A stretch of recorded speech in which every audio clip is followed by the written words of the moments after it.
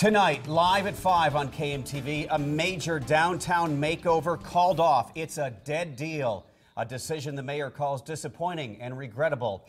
HDR has announced it will not move its headquarters to 11th and Dodge. Late this afternoon, the CEO announced the engineering company is scrapping plans for a 16-story building just months before work was set to start. Reporter Miranda Christian is live from 11th and Douglas with reaction. We just got done speaking with the mayor, who says this decision is very disappointing. They've been working with HDR for 2 years to relocate them to downtown Omaha. The mayor says she's not sure why the purchase agreement between the Omaha Performing Arts and HDR was never finalized. In February, OPAS announced that they would sell their lot to HDR, but that agreement was never reached, and HDR had a deadline to get their construction started this summer. The mayor says that even though this decision is disappointing, they don't think this will deter focus away from other developing projects downtown. The decision is unexpected, and it's very unfortunate for downtown. I'm, however, pleased that HDR is still planning on building their global headquarters in Omaha. Now, like the mayor just said, HDR did send out a statement saying they do plan to stay in Omaha, that they will look at other places to relocate their headquarters, of course. We will continue to follow this developing as it goes. We have not heard from Omaha Performing Arts yet on their end of this and everything, but so far, HDR will not be relocating to this lot here at 11th and Douglas. Reporting live, I'm Miranda Christian, KMTV Action 3 News. The road to the now scuttled deal has been rocky from the start. HDR began talking to the city about the move from 84th and Dodge to downtown in early 2015. In October of last year, debate became red hot after opponents raised concerns about the idea that Omaha Performing Arts would sell its current land to HDR and take over 3 buildings, including the Spect that you see right here. In November, the mayor's office announced a $10 million offer to buy those buildings and give them to OPA. Preservationists were worried they would demolish the buildings in favor of additional parking for HDR and the Holland Center. In early December, the City Planning Board voted to change Omaha's master plan.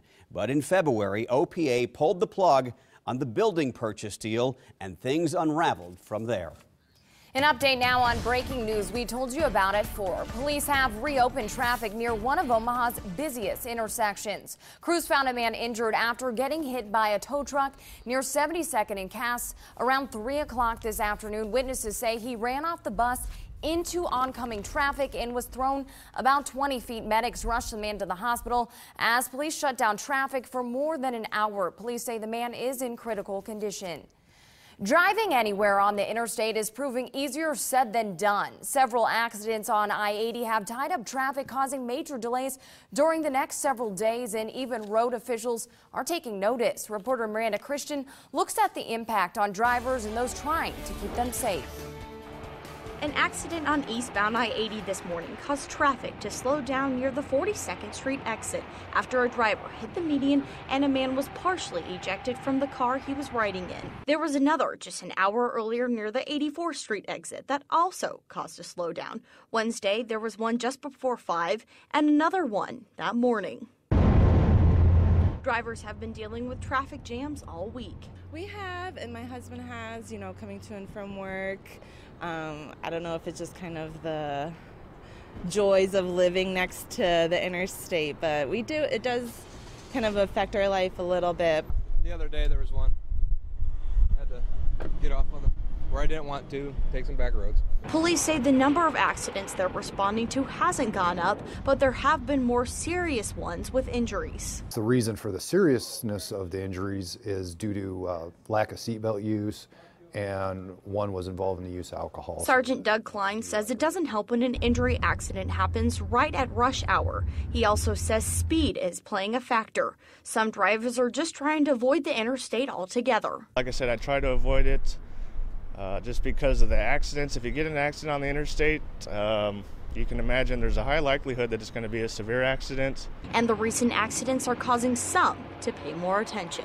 I was just thinking that recently, I don't know, I feel like I have to be way more alert as a driver because you're kind of looking out for other people who might be distracted or whatnot. I think people drive very aggressive these days.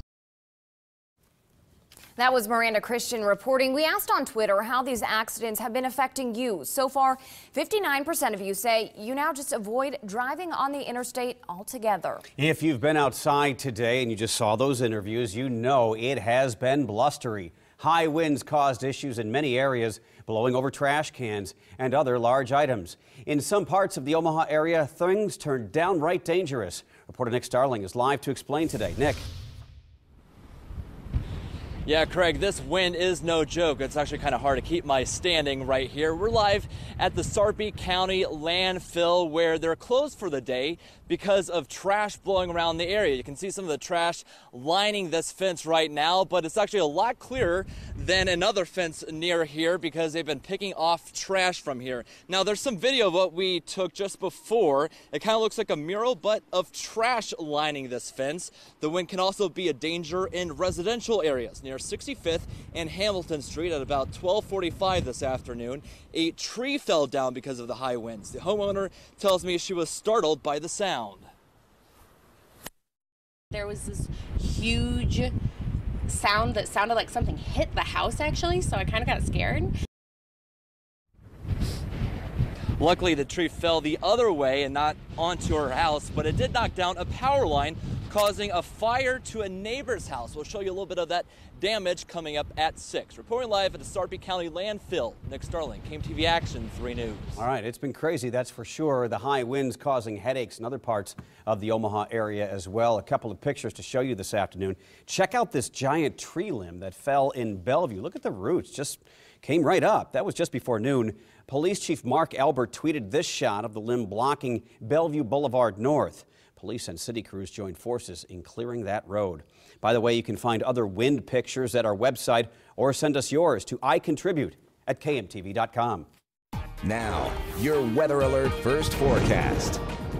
Peak wind in Omaha this afternoon was 54 miles an hour. There were some showers earlier off to the east of us. Those have faded away. As the winds diminish through tomorrow, then the attention turns to cold as we head into Friday night and early Saturday. There is a freeze watch in effect beginning tomorrow night at 1 a.m. That will continue through 9 a.m. on Saturday with temperatures dropping back into the upper 20s. We've been dropping this afternoon. Readings now in the lower and mid 50s here, 40s in northwestern portions of Iowa. The winds right now, they've diminished some from this afternoon. They're northwest at about 20 to 30 miles an hour. However, we're still seeing local gusts at 40 or better. 40 in Omaha, 44 in Lincoln, 40 in Norfolk, and 41 mile-an-hour winds in terms of gusts as of the current hour. Threat trackers on the low side, however, because of the freeze conditions, we've kind of highlighted that for Saturday. There is a chance for some thunder early on Sunday, the first few hours after sunrise. Right now, that doesn't look too bad. I'll have more on the timing of that potential showers on Sunday. That is coming up. Thanks, Jim. The latest now on the lawsuit against the state of Nebraska by the family of murder victim Andrea Kruger. A 3-judge appeals panel today upheld a federal judge's ruling that the state cannot be sued because the decision to release killer Nico Jenkins is protected by law. Vince Powers, the Kruger family attorney, tells KMTV News the family will ask the entire 8th Circuit Court of Appeals to hear a civil rights claim. That claim is that the facts of the case turned Jenkins into a state-created danger. Nico Jenkins is still waiting for sentencing after pleading no contest to 4 first-degree murder charges. Jenkins killed 4 people in Omaha shortly after he was released from prison in 2013. In Lincoln, Nebraska, lawmakers went back to debating the issues today. The talk comes after State Senator Ernie Chambers stopped his long filibuster. Chambers spent the past few days slowing work on various measures after lawmakers rejected his right to die bill while passing the winner-take-all electoral vote system for presidential elections, which he opposes. One controversial bill moved a step closer to passing today. State lawmakers voted to advance the bill that would let so-called dreamers get professional and commercial licenses. On Wednesday, Omaha Mayor Gene Stothert supported the bill, saying it would keep Nebraska talent in the state.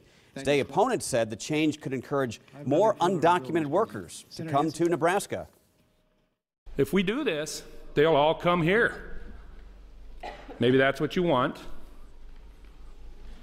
because we'll be the only state that does it. So we'll have everybody come here.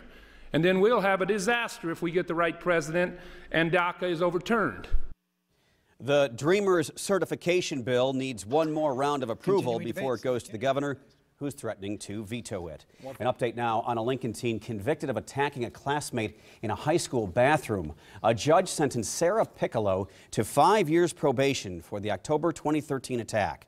The 16-year-old used a knife and claw hammer to attack another girl at Lincoln Pius X High School. Police caught Piccolo days later in Kansas. In August of 2014, she pleaded no contest to felony assault as part of the plea deal.